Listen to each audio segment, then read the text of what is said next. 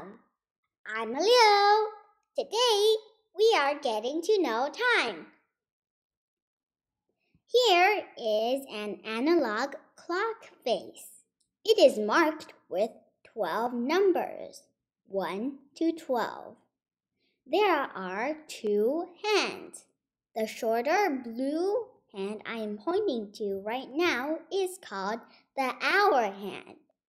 And the longer yellow hand I am pointing to is called the minute hand. First, let's focus on the hour hand. The hour hand is pointing to 2. So basically, it's 2 o'clock. Now let's look at another example. The hour hand is pointing to 7. So it's 7 o'clock. Now let's do 2 more examples. Here, the hour hand is pointing between 3 and 4. Is it 3 o'clock or 4 o'clock? The rule is when the hour hand is pointing between 2 numbers, it goes with the smaller number.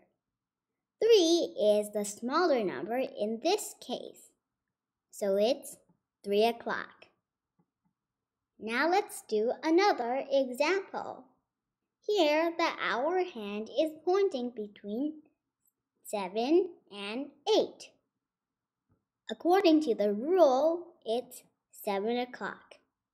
Now let's answer this question. What is 3 hours after 2 o'clock? So here is our analog clock.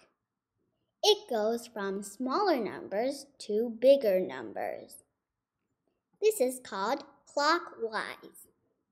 1 hour from 2 o'clock is 3 o'clock. 2 hours from 2 o'clock is 4 o'clock. 3 hours from 2 o'clock is 5 o'clock. So here is what it looks like after 3 hours. It's 5 o'clock.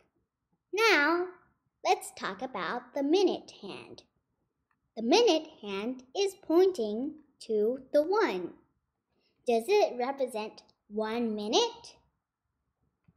Well, one little space is 1 minute, 2 minutes, 3 minutes, 4 minutes, and 5 minutes. So the 1 is actually 5 minutes.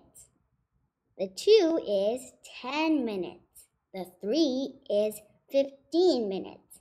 The 4 is 20 minutes. The 5 is 25 minutes. The 6 is 30 minutes. The 7 is 35 minutes. The 8 is 40 minutes. The 9 is 45 minutes. The 10 is 50 minutes. And the 11 is 55 minutes. And we go back to 0. So do you understand this? Like the 2 is 10 minutes. The 4 is 20 minutes. The 10 is 50 minutes. If you don't understand this, please pause this video and think about it. Now, let's look at this example over here.